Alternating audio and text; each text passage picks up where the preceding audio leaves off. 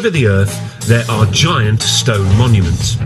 Almost everyone knows they were created thousands of years ago by ancient man. But could almost everyone be wrong? According to the official history books, buildings like the pyramids and Stonehenge are triumphs of human engineering, which mark the beginning of our human civilization. But there are a few nagging questions about them, like why they seem to appear out of the blue.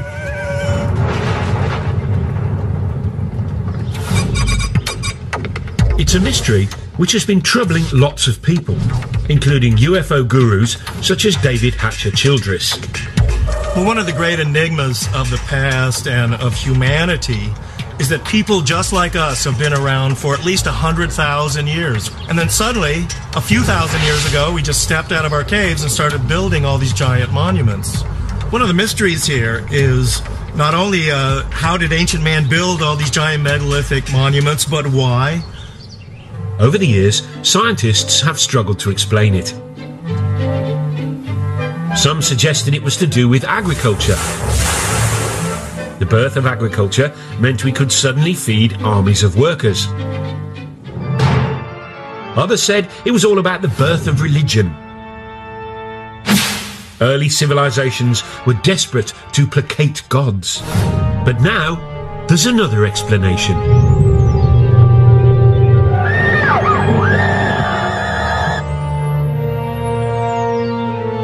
One group of people say that most of these monuments were built or designed in the distant past by aliens who visited our planet with their super advanced technology.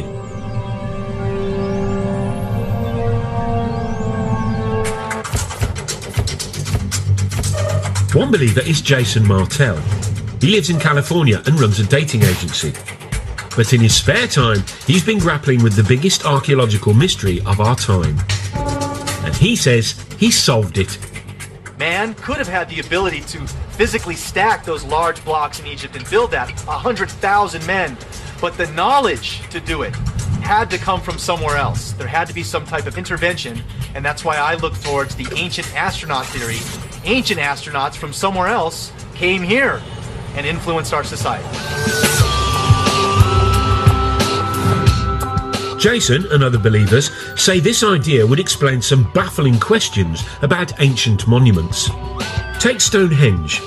How did Bronze Age Britons drag these 5-ton stones over 170 miles? And then there's this 1,000-ton block at Baalbek in the Lebanon.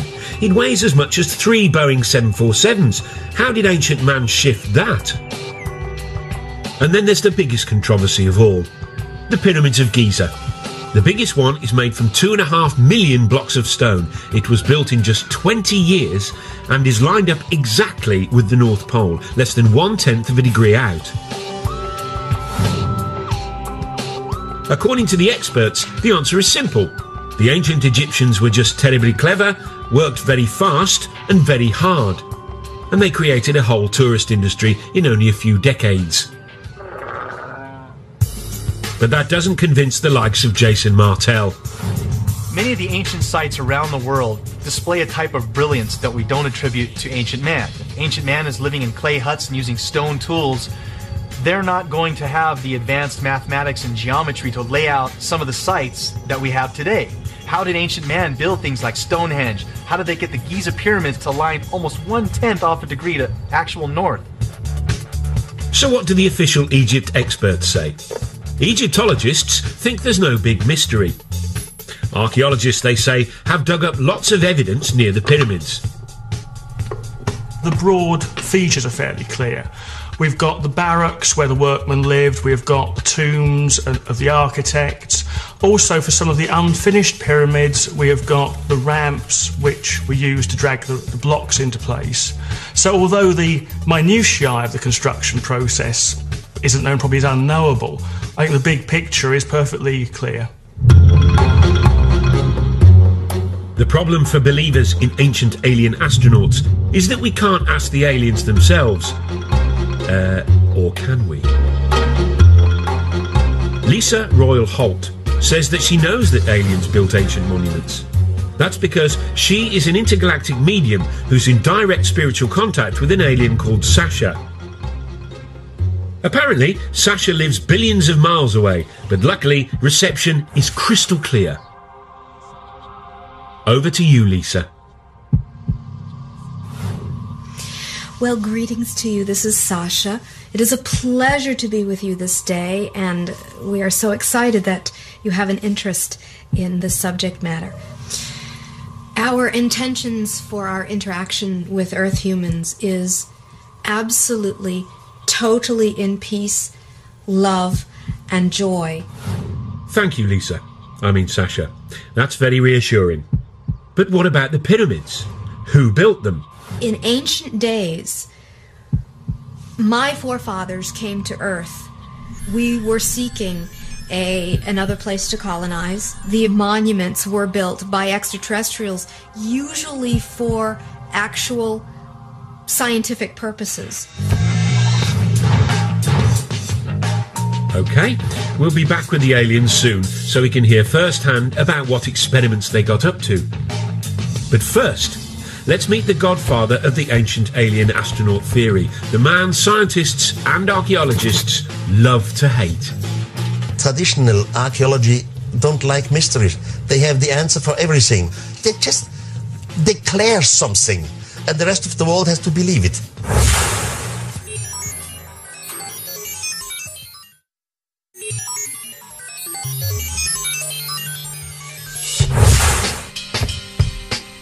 In 1968, Erich von Däniken, a Swiss hotel manager, achieved international notoriety when he published a controversial theory which said that alien astronauts had visited Earth in our ancient past. Now, it wasn't the first time it had been suggested extraterrestrial beings had come to Earth in prehistoric times.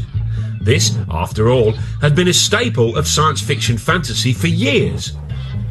But Erich's idea had a rather crucial difference. He said it was true. His book, Chariots of the Gods, sold more than 60 million copies worldwide. And he quickly became an international superstar. Erich seemed to give the world a brand new space-age version of human history. Thousands of years ago, when our forefathers were still Stone Age people, some extraterrestrials arrived. Von Däniken argued that those extraterrestrials helped build ancient monuments. His career as a solver of ancient mysteries began, he says, in the 1960s. While other people were taking drugs and generally rebelling, Erich was pondering ancient buildings, and one in particular, the Great Pyramid of Egypt. Built as a tomb for the pharaoh Cheops, it's made of 2.5 million stone blocks. Some of the biggest weigh up to 80 tons and were transported from quarries hundreds and hundreds of miles away. And that was 1,000 years before the invention of the wheel. To Erich von Däniken, that posed a huge question. Not why the aliens didn't give us the wheel, but another big question. This is the largest man-made monument on Earth. With a height of about 450 feet and weighing 30 million tons. It's quite a piece. I mean, for a group of people or architects who came right out from Stone Age time.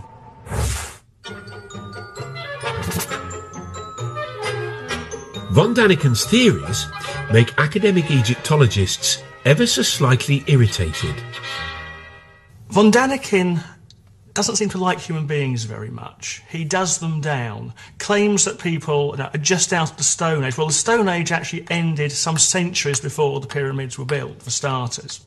As far as I'm concerned, Erich von Däniken is a one-man self-publicity machine. I wouldn't characterise what he does in anything like scientific work. But no matter what the experts say, Erich has stuck to his guns. I was never afraid to be ridiculed. I was never afraid that others have a complete different opinion to me. It's wonderful. It's their freedom. But I at least read most of the archaeological books, while the other side They have no idea what Eric von Däniken says. He states that you couldn't cut granite except with laser beams. Well, it's been shown that using a copper saw, using just ordinary desert sand as an abrasive, within a week or so you can slice through a great chunk of granite. As far as the professionals are concerned, Egyptians didn't need big lasers and big UFOs to move stones. They relied on their big Egyptian muscles. The transport of blocks of stone isn't an issue. Egyptologists have actually done experiments with large numbers of people in a large block of stone, and you just pull it. Some of the blocks came from Aswan. Take the ceiling of the King's Chamber. This is from Aswan, but this is 1,000 kilometers away from here. It's not so easy. There's actually a carving in an Egyptian tomb showing them moving a huge statue exactly by that, simply by muscle power. So there's no mystery about how the Egyptians moved great blocks of stone. And here it is. There are no aliens in this ancient Egyptian carving of the pyramids being built, unless they're cunningly disguised as ancient Egyptians, which is probably why it doesn't appear in any of von Däniken's books. I fail to understand why people can't really grasp the fact that these things were built by the men and women who lived at that time in that country. The logic just seems irrefutable. There are some other obvious quirks in Eric's theory about the pyramids. For one thing, he says after the aliens left, humans did build some pyramids, using alien technology left behind. How did they do that? That's another mystery. He's not quite sure. He also says the pharaoh's tombs were actually a cunning attempt to copy the alien science of cryogenics, which preserves the dead in a state of suspended animation. Von Däniken was quickly dismissed as a crank, and still is. But the archaeologists don't have it all their own way, for there's one irritating little puzzle they haven't been able to solve yet. According to the scientists, the Great Pyramid was completed in just 20 years. Given there are over 2 million blocks, that means the Egyptians had to quarry, move and set a block every minute and a half of every day, 365 days a year for the whole construction period. One has to admit that the details of pyramid construction remain obscure. 2.5 million blocks in such a short time? There really must be doubts if you have a reasonable brain. Having wowed the public with his theory about pyramids, von Däniken then set out across the world to find more evidence of more alien ancient activity. These extraterrestrials have left some proof. But the question is complicated. Left what? What could they have left? And what do you know? He saw that proof everywhere. This 5,000-year-old African cave painting, for example, he says, is of a spaceman, complete with helmet. This ancient stone, he claims, shows people using telescopes.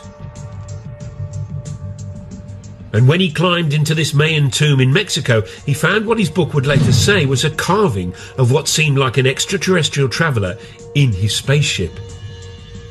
Hunched over the controls, the alien seems to have his breathing apparatus in place, and flames are spewing out of his rocket. According to von Däniken, it's just like the liftoff at Cape Canaveral. And then he said he had the revelation which proved his idea had to be true when he visited South America and flew over the famous Nazca lines in Peru.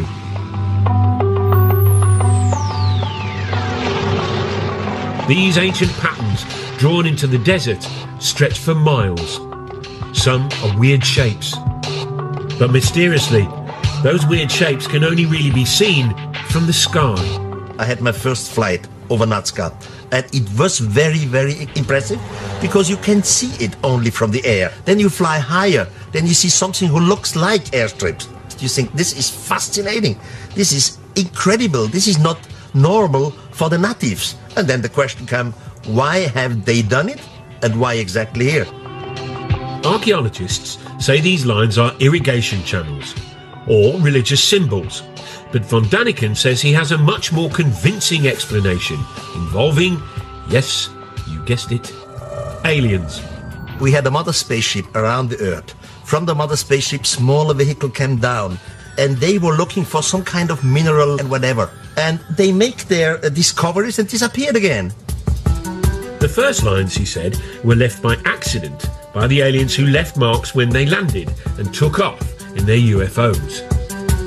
The natives came and see the line of landing because sand and little stones are blown away.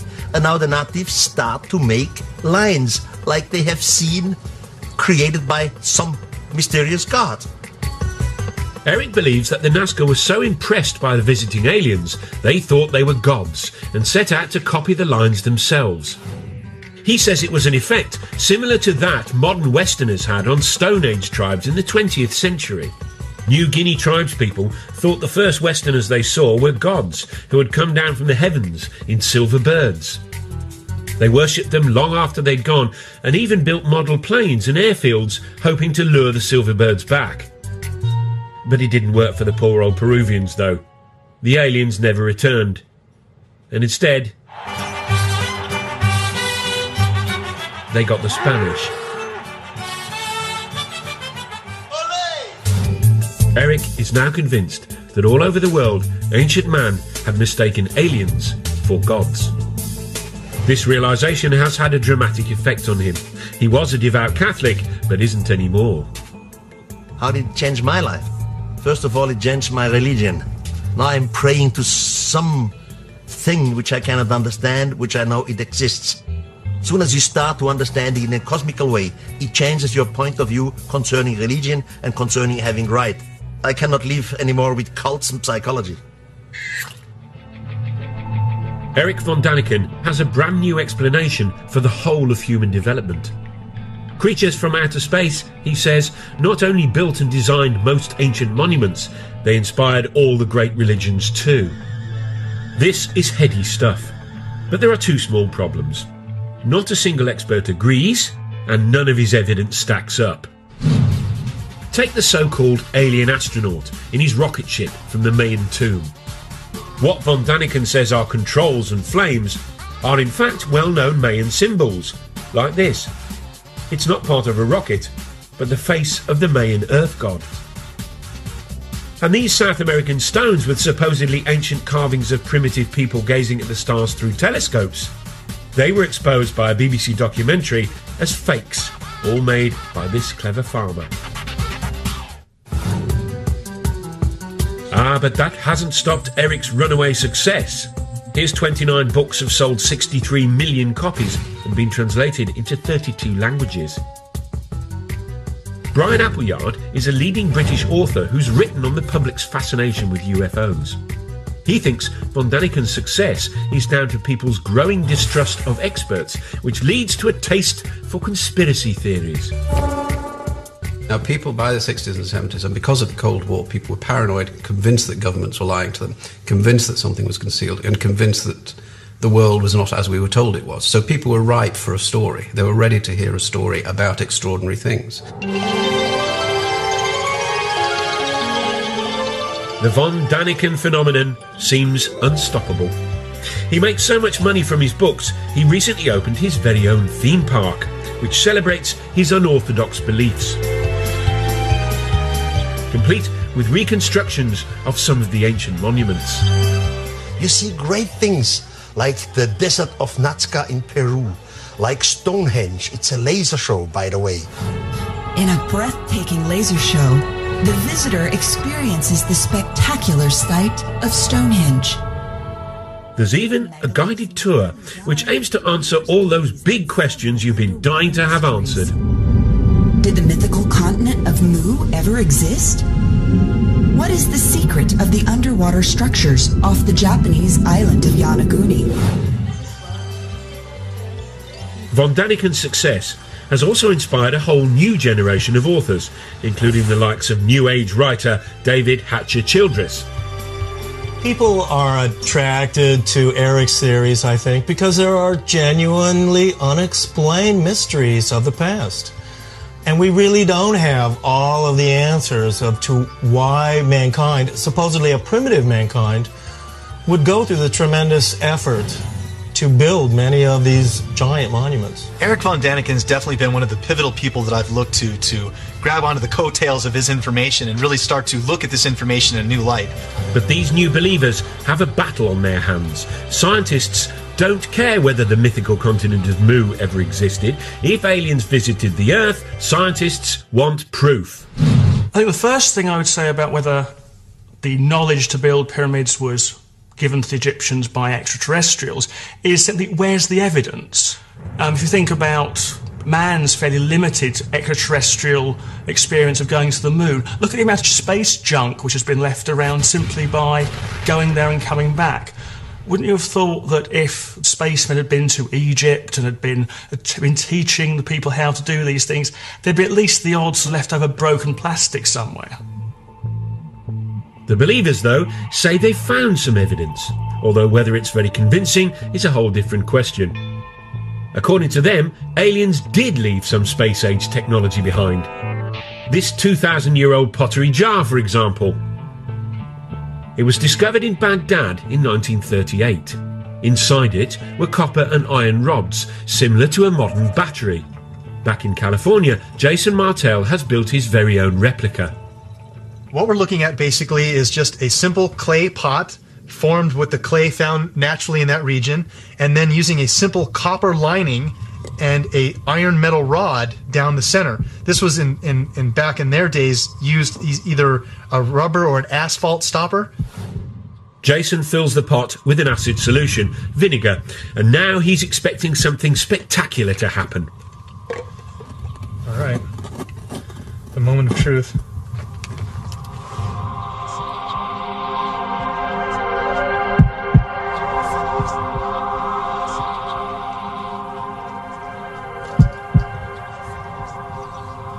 Getting some little numbers here. See that spike? It's going off the chart here now. Look, there we go. See that? Generating 4 volts right there.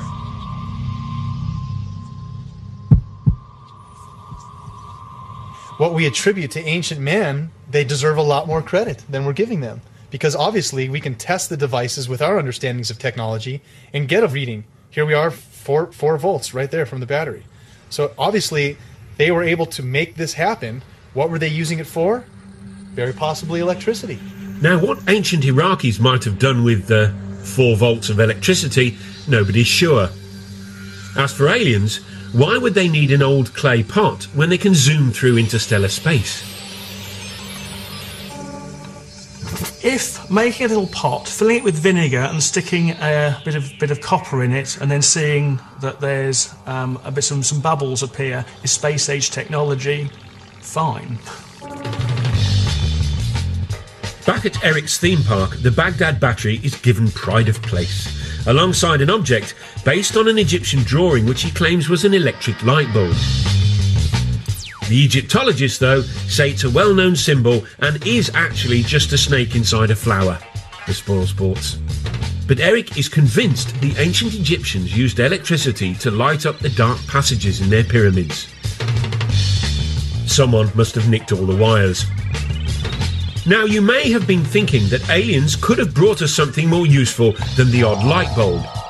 Well, the same thought occurred to this man. He believes they brought the technology to tap into a cosmic energy source, which they then linked to all the ancient monuments on the Earth. Funny, he doesn't look crackers.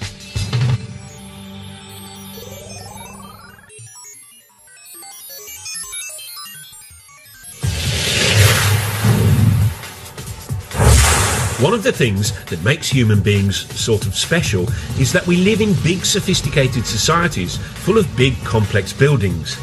It's called civilization. Which is why so many people positively hate the idea that the whole thing might have been kick-started by aliens. At the heart of the theory is the suggestion that extraterrestrials built the very first big buildings of all back in the ancient past.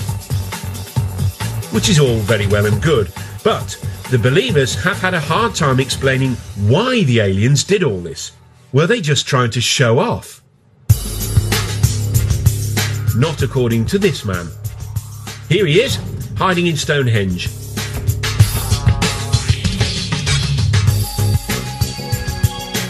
Now, according to the scientists, Stonehenge was built in 3000 BC. The 5-ton stones were dragged 170 miles by ancient British people to celebrate the sun, it's thought. Which is all very interesting. But not quite interesting enough for David Hatcher-Childress. He says Stonehenge might instead have been a fuel stop for ancient aliens. He came up with his interesting theory after he discovered what he says are mysterious energy lines. He believes the Earth is covered with these invisible lines in a strange network. If it all sounds a little unlikely, it has at least got a cool-sounding name. The World Energy Grid. The World Grid is an intelligent geometric pattern of the Earth and its energies. A wave of the sunlight hits the Earth and wraps the Earth like a ball of string of energy, creating this energy grid. As you might have guessed, no scientist believes in this grid or the energy that it apparently contains. But according to Hatcher-Childress, that's just because they're too sceptical for their own good. The aliens, though, knew about the energy grid and tapped into it. How? By building ancient monuments on key intersections of the grid, obviously. By placing megalithic monuments along this grid, UFOs can then take energy off of this energy grid, and by going to certain power points like Stonehenge, the craft can hover over these energy spots and draw energy from those spots to help replenish the craft. Now, why these giant fuel stops are all built out of big lumps of stone, Childress doesn't say. But maybe we could tap into this energy nowadays. Of course we can't. Over to you, David, to explain exactly why not. I know many people must have difficulty in imagining this energy grid around the planet, but it's a lot like this racetrack. Here on this racetrack, we have a geometric formation. It's all interconnected. We have the cars running along this energy grid. But if any part of this racetrack is disconnected or broken, the cars won't have the energy anymore and they won't be able to run along the track. So unfortunately, because the ancient monuments like Stonehenge are nothing more than ruins, the world energy grid has broken down. So no free energy for us. But apparently, the aliens didn't just use the ancient monuments for energy. Oh no. Many of the megalithic monuments, including pyramids, Stonehenge, are actually antennas that can be used by UFOs. So there you go. Stonehenge wasn't just a place where druids hung out, it may have been used by ancient aliens to phone home. Or maybe not. Oh sure, they're from another planet. But talking of phoning home, where might these ancient aliens have actually come from? There is one man who should know. He's Seth Shostak.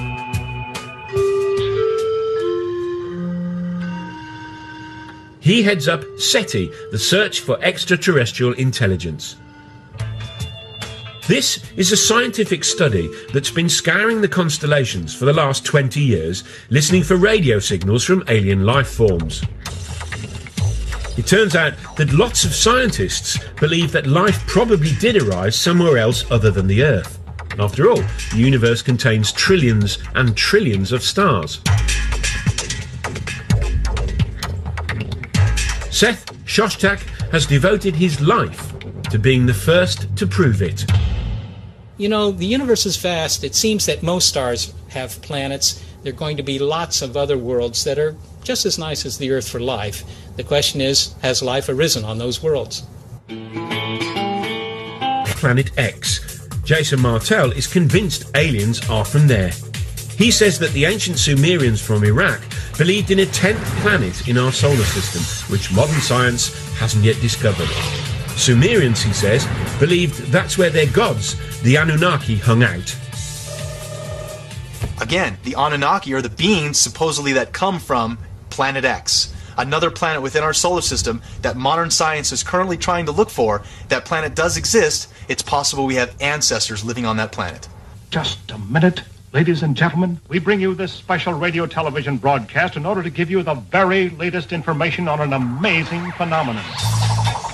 It was looking good for Planet X when in July 2005 astronomers announced they had actually discovered a big blob way out beyond Pluto. They called it Planet Xena. But they've now realised it's really small and full of gas, so not likely to be the home of the Anunnaki or our ancient alien visitors. But there's one candidate for alien life that obsesses more people than any other. It's our closest neighbour, Mars. It's also the planet that's most like our own. Some scientists are convinced it has water, and for years NASA has been probing and exploring it. So far, no signs of aliens. But in 1976, they were looking for signs of tiny bacteria, when instead they found this. This photo of the plain of Cydonia contains what most astronomers are convinced are some large rocks. But to some people, they look suspiciously like this.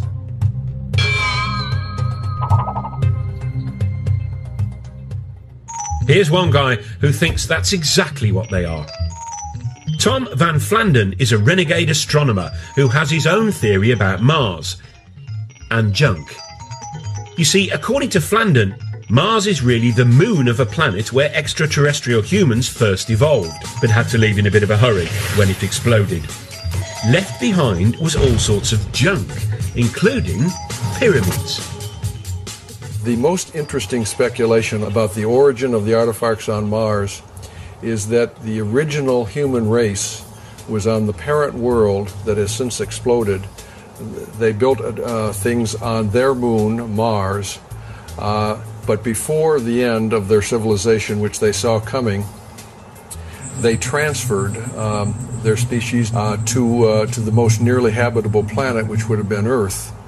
We'd sure like to get higher resolution images of this and other pyramid-shaped objects on Mars and see if they are truly pyramids. But are these really pictures of Martian pyramids, you ask? Tobias Owen was a NASA scientist on the mission that took the photographs. He's what you might call unconvinced. My job there was to examine pictures as they were coming in of the surface of Mars in regions that we thought would be safe for the spacecraft to land. There was a small group of people who felt that this was an example of an alien construction, that there was life on Mars, or there had been life on Mars. NASA promptly issued a denial, which for believers was obviously proof of a monumental cover-up. You know, the interesting thing about NASA's track record, NASA, National Aeronautics Space Association, could also stand for never a straight answer. In its inception in 1959 or so, NASA consulted a big think tank called the Brookings Institute, which advised NASA, if you ever find extraterrestrials, these things need to be handled cautiously. For one, society in general and religious institutions aren't quite ready to accept an extraterrestrial presence. Pyramids on Mars were spooky enough, but then things got really out of hand when NASA released another batch of photographs from the plain of Cydonia. And near the pyramid shapes was something else. A rocky outcrop that some people felt had an eerie resemblance to something familiar. Something that ancient astronaut believers have long connected with aliens. Yep, that other famous tourist site in Egypt. Very interestingly enough, NASA first took an image of the face on Mars and they labeled it head. And this photograph was quickly dismissed by NASA as a trick of light and shadow. It's not really a face on Mars, it's just a lighting angle difference. Wrong answer. Here we have a face in pyramids on Mars, a sphinx in pyramids in Egypt. There has to be a connection, a Mars-Earth connection. To the scientists, though, it was just a natural feature. This is the kind of thing that we see on the Earth in various places. There's a famous one in New Hampshire in the United States called the Old Man in the Mountain. And there's a tendency among us humans to try to see images of ourselves in nature. And here was a perfect example, but happened to be on Mars. The common sense explanation is simple. Human beings are just hardwired to recognize faces, even when faces aren't there. Over to a psychologist to explain. Faces are very important to humans from infancy. They're so important that we perceive faces even in a stimulus that is not a face. For example, this plate of eggs in front of me looks very much like a face. We can see eyebrows, 2 eyes, a nose, and a mouth very readily. Well, when I look at the first image that was taken of the structures on Mars, I see it very, very clearly as a face. Here's an eye, here's the bottom part of a nose, here's the outline of a face. This is a low-resolution image, and I'm quite convinced by that interpretation. However, when I look at the more recent image, which is a much more high-resolution image, I'm very hard-pressed to see that as a face. Now, could I see it as a face? I could.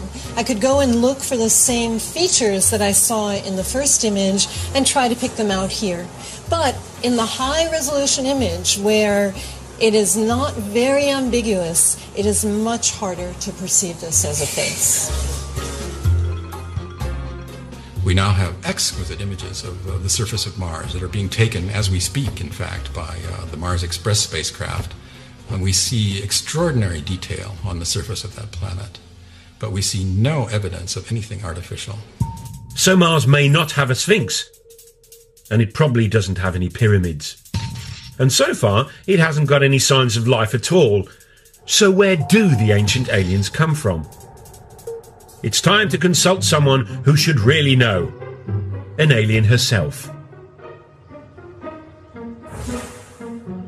Lisa Royal Holt, a cosmic medium, claims she can communicate with aliens.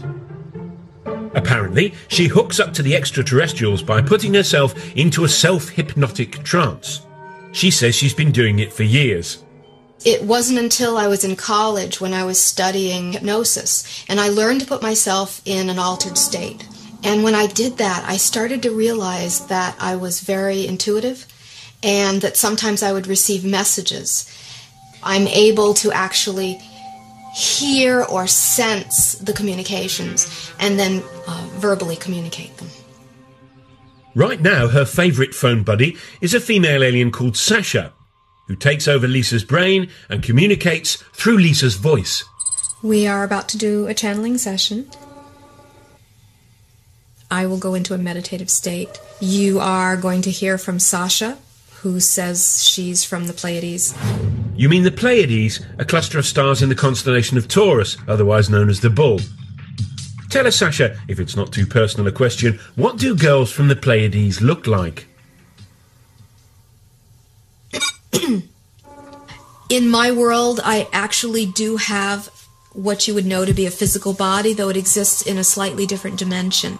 I could walk down your street and pass as a human, but you would probably look at me and feel there was something strange about me.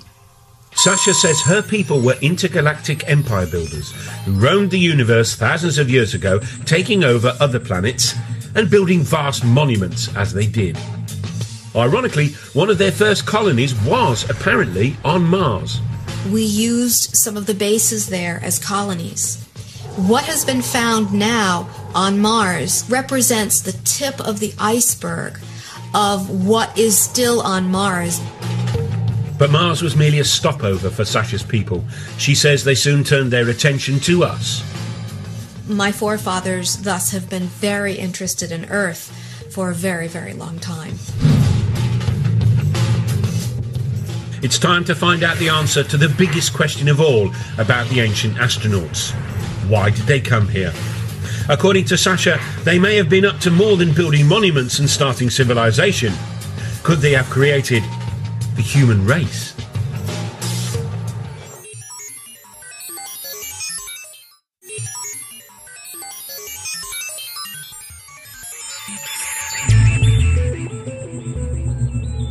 If alien astronauts really did visit us thousands of years ago, and that's rather a big if, then the obvious question is why? What is it? I don't know. Well, according to Lisa Holt, or rather her alien mate Sasha, there's a perfectly sensible answer. The aliens chanced upon our pre-human ancestors and then started messing with our DNA, a process she calls upliftment. My sources have said that the extraterrestrial genetic projects on Earth have been going on for thousands of years. If your pre-humans were not uplifted by extraterrestrial genetics, your evolution as human beings would not have progressed as far as it has. You would still be in the evolutionary phase if it was not for the little bit of upliftment that was done. Lisa and Sasha are not the only people to believe this theory. They came here 300,000 years ago, created a primitive worker based off the Neanderthal man that was here evolving naturally, and created us. So an extraterrestrial crew comes here. They take one cell. They change the DNA code in the cell. You put it in the womb of a female of the same species. This female will give birth to a child. It's just what we would call the missing link. If the believers in ancient aliens are right, then evolution didn't gradually create humans. We were instead cooked up in the alien equivalent of a test tube. Spooky stuff. To me, that explains so much. And it also explains psychologically a sense of abandonment that the human race seems to feel. That these beings helped in our creation, but then never allowed us to remember who our parents were. Now, it all might sound like cobblers, but the notion of visiting aliens as godlike creators takes alien conspiracy